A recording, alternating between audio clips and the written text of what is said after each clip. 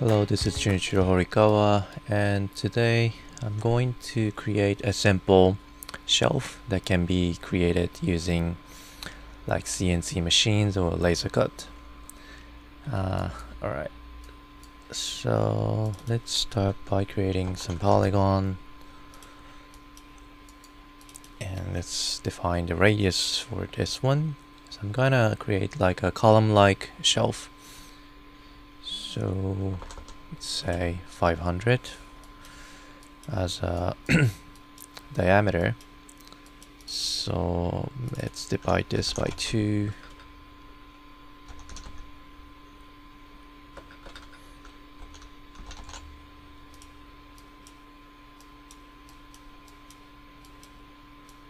Okay.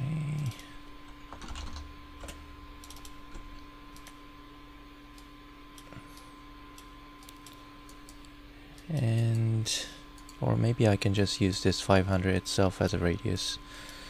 Okay, and also let's also create an inner radius to create another hexagon, or maybe I want to change the side number as well. Okay, and now I want to rotate the outward curve, which is this one, with a range. Let's define the total angle. I would like to create some twisted columns, so use the pi, and let's create a sliders between 0 to 10 and created an angle series. And let's also create a number of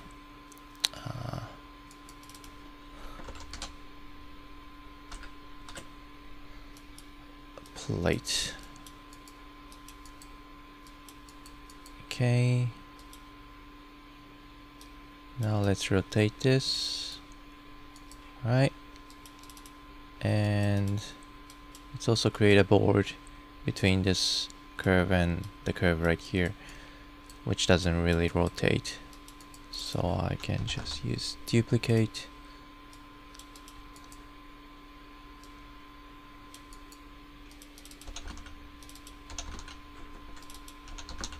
Graft.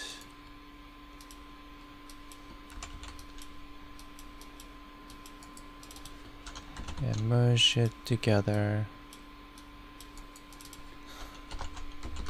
Boundary surface. Okay, there seems to be a problem. Okay, the number of items using this one and 10 is different, so I think I have to make it x plus 1. Right, now let's extrude these all together with some thickness that I could define. Maybe let's say 20.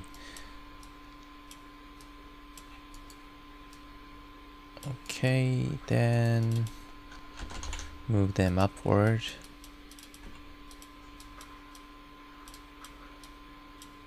With a total height information, so let's say the total height is around like 2000, maybe more, and create a range to define the height. Same number used, then place it right here.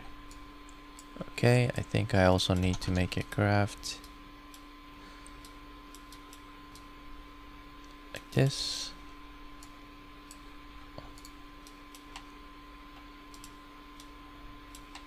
Okay, now if I increase the number of values, maybe let's try to make it like 30 for maximum numbers. Okay, seems to work. And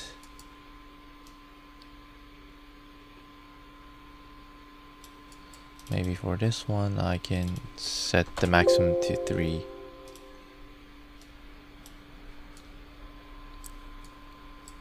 Or 2.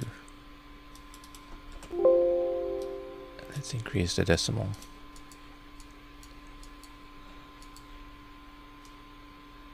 Right. Now it's the time to create some structural brace inside.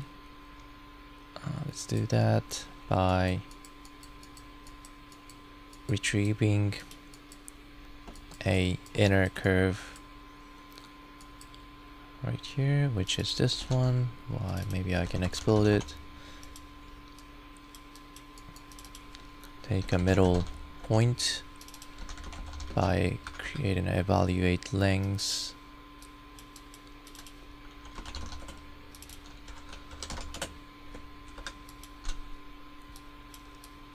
Okay, like this, and then create a line that goes from this point to go inside with some offset, and that offset can be calculated probably using a value between these two values. So maybe create a subtraction in these and multiply by 0.5.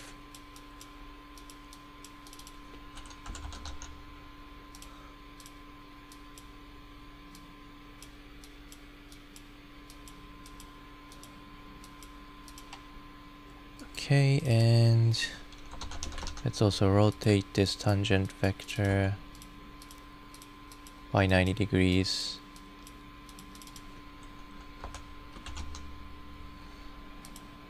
Or maybe I can just use pi with 0.5.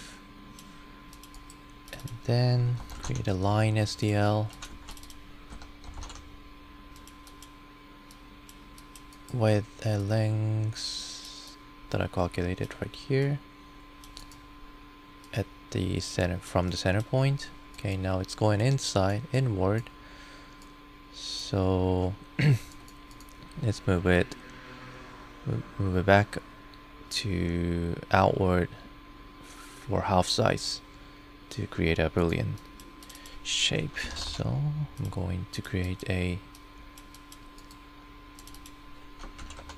amplitude with this one and multiply this length by half the size being negative.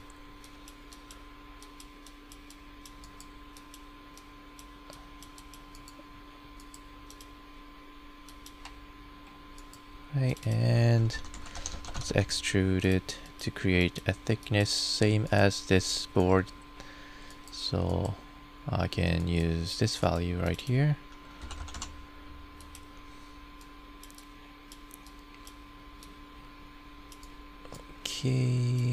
Okay. Bring it somewhere around here and use the tangent vector this time from this one to extrude.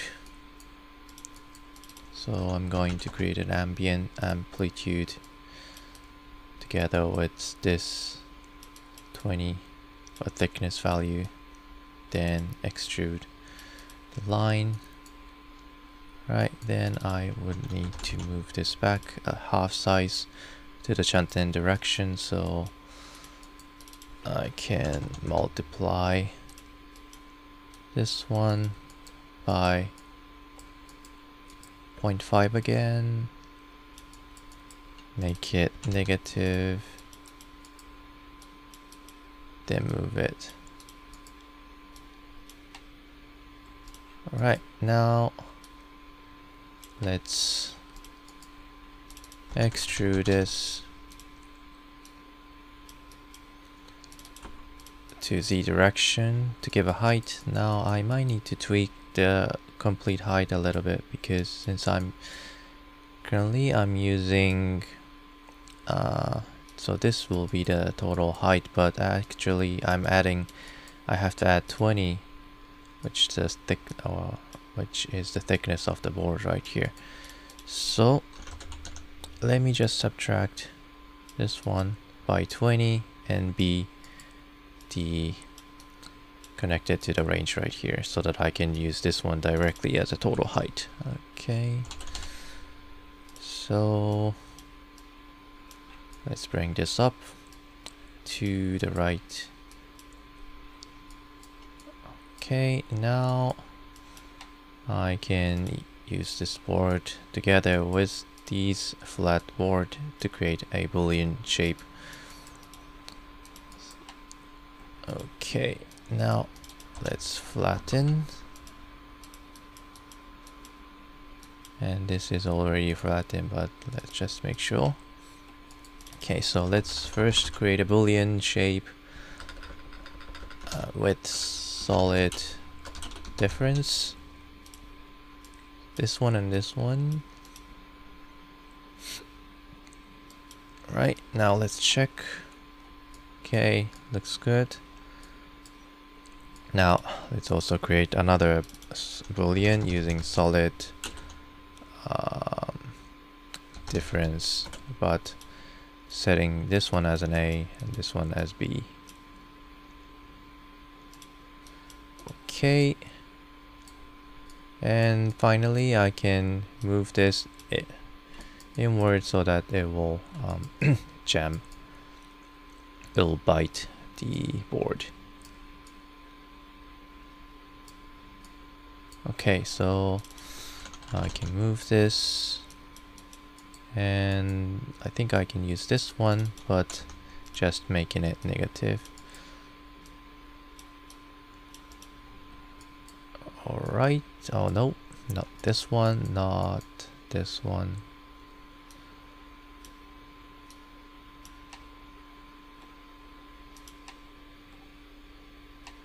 Probably this one. Oops, nope. Okay, maybe this one. So, oops. Okay, how's this? Okay, well, this seems to work. Right, so. Okay, let's color this with different colors. Color these two with different colors.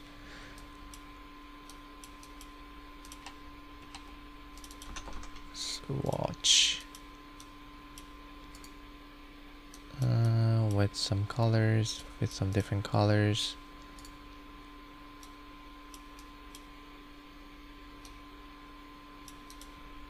And this one, the flap board as well.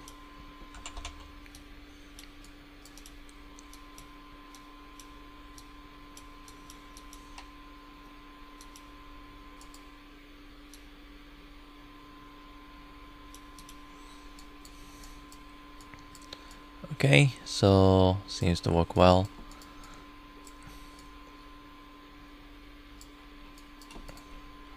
Okay, so after this, maybe I can lay out this in a plane. So let's try to do that as well, so that we can use this to cut the geometry. So what I can do, I'll just use the simple method. First, retrieve the bounding box for both this geometry and this geometry. Explode the face, or deconstruct the face, and calculate the area for each face, and then look for the largest one by sorting out.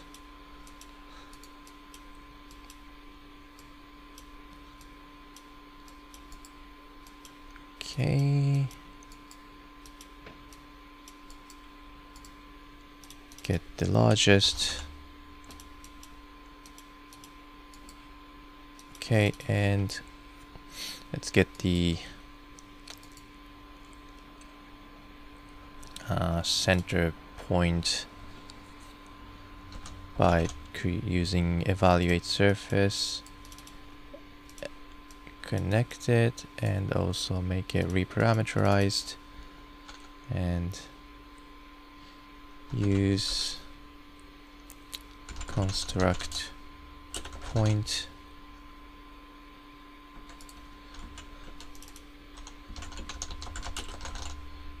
point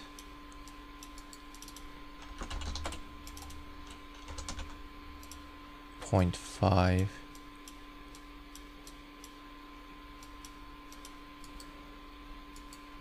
Okay, and then let's orient this geometry from a frame to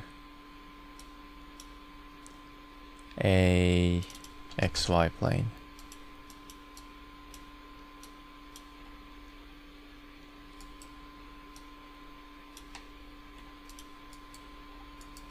Okay, that doesn't seem correct. That is because I think I need to graft it or flatten it, either one of it. Okay, now it seems like it's placed on the negative Z direction.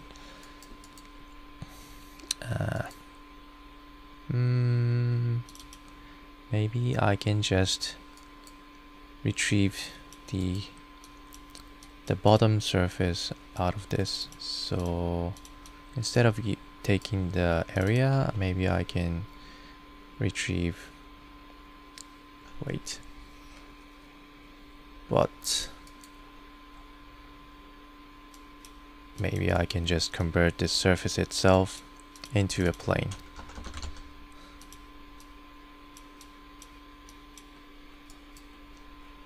Okay, make it flatten.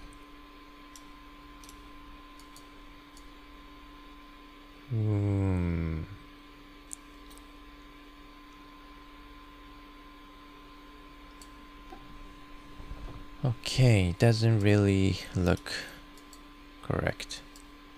Maybe this is still okay. But maybe I can flip the plane.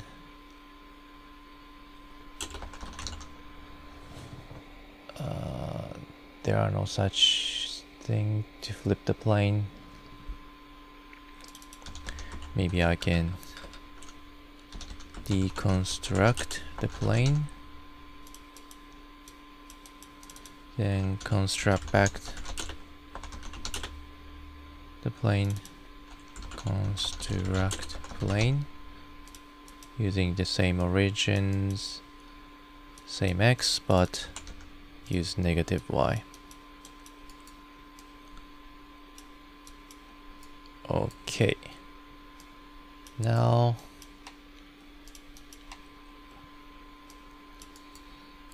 I can move this board, alley this board in the X direction, lay out on the ground. So I can say, well, maybe first I can calculate the bounding box size, maybe getting the box corners.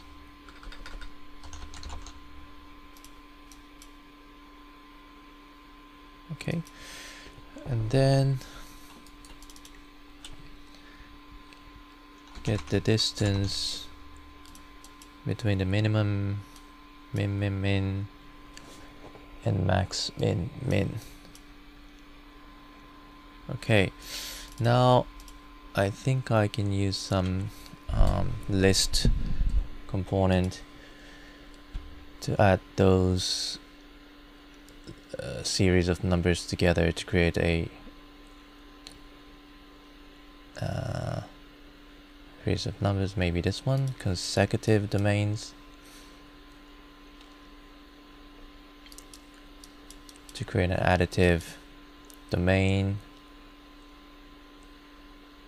Right now,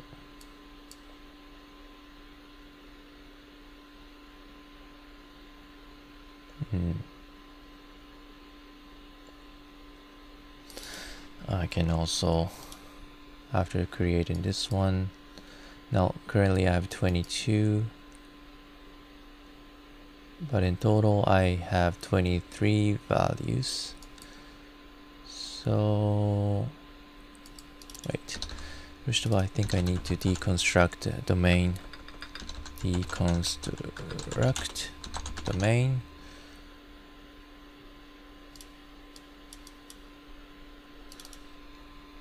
And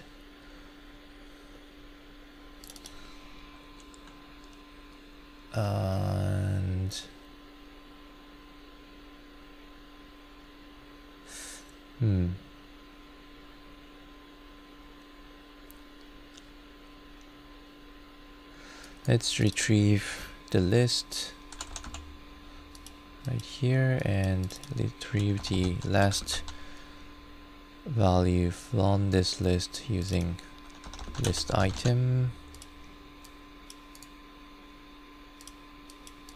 Merge them together.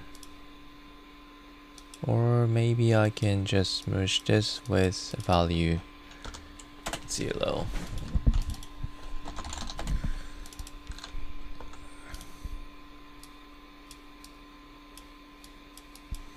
Okay, and then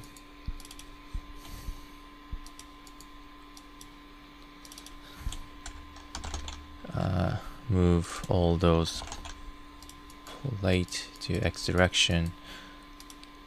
Just this one to X direction, but I think I also need to offset to X direction. So let's also calculate the total bounding box like this and calculate another distance.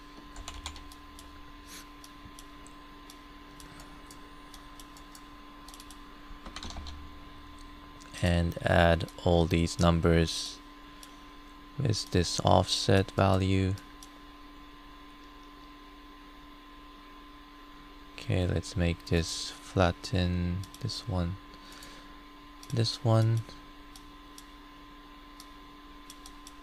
and right here. Okay, now it seems like I have some problem with these intersected, so I might need to use this one instead of 0. Let's try it. Okay, now that seems better. So maybe I can just skip adding this value.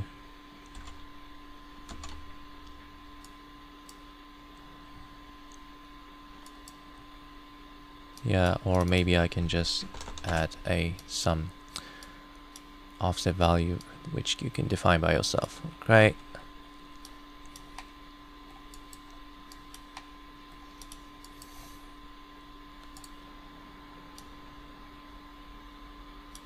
Okay, now let's copy this color to use it for the horizontal board.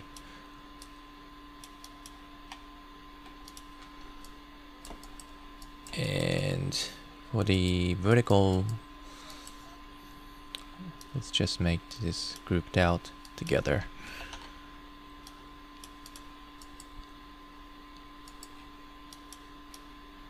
Okay.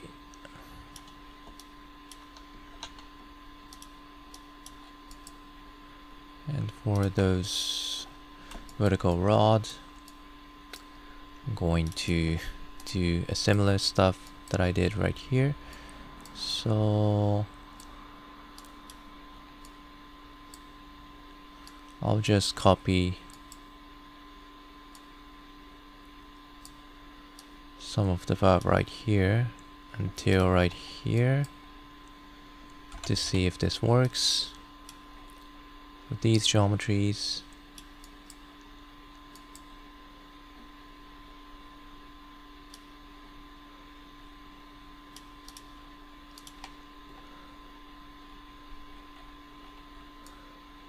Okay, now it seems to have some problem right here, so let's see why. So after I have retrieved the normal direction,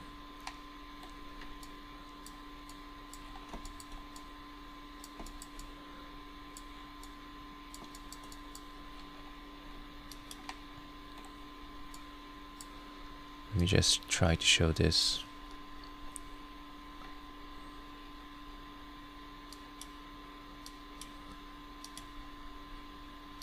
Display.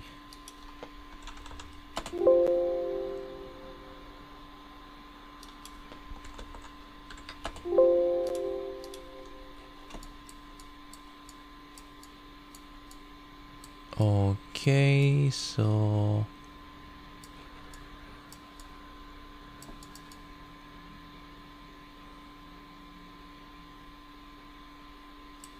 it seems like the angle, some of the angle for this frame looks a bit wrong. It's all perpendicular.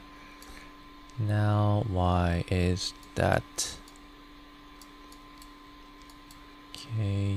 Okay, so that is because I'm using boundary box as it is. So instead of just using boundary box, maybe I can just connect it directly. Okay, now let's see the result. Okay, looks better. So maybe for these one as well, I didn't need it to use bounding box, but I can just connect this one directly. This still works and gives you a bit more clean result. Right, so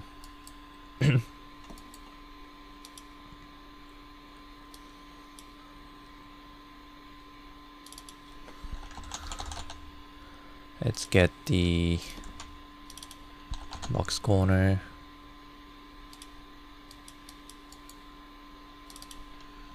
And okay, I might wanted to add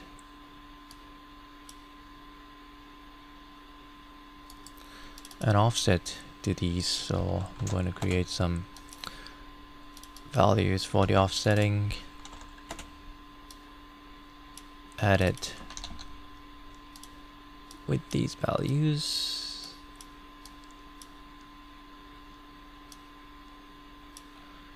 Okay, now I can calculate the distance for X direction for these ones, add it together with this one, and use the similar things that I did right here. Maybe I can copy these part right here.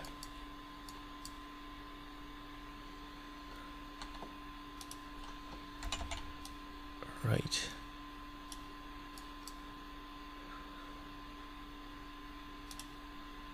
Somewhere around here.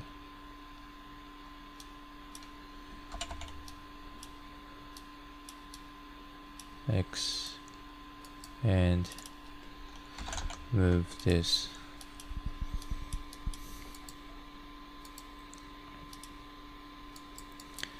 Move the geometry which has been oriented, this one.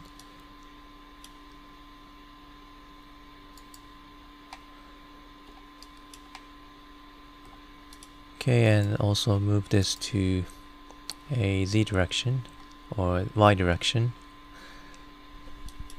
by calculating the distance between the minimum, and minimum, maximum, minimum.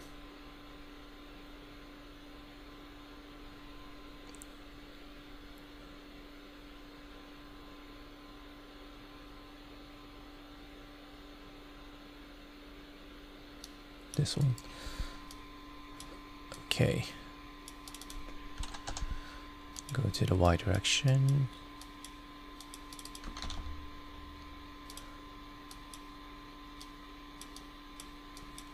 Like this. Okay, so that's it.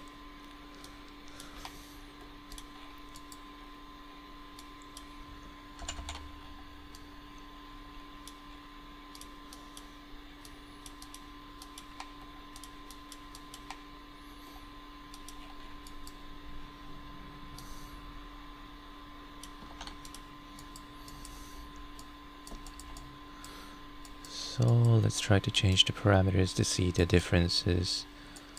Let's change the number of steps. Okay, seems to work.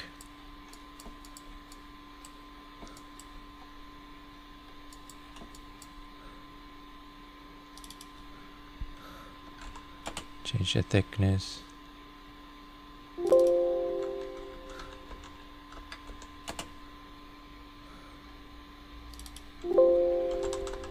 The height.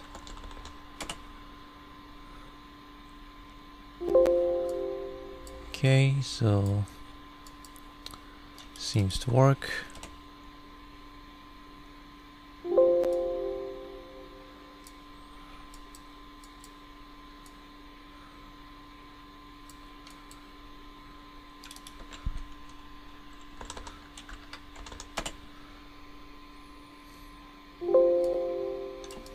Alright. Okay, so that's it. To create a shelf which can be created using CNC or Lasercut. Alright, so thank you.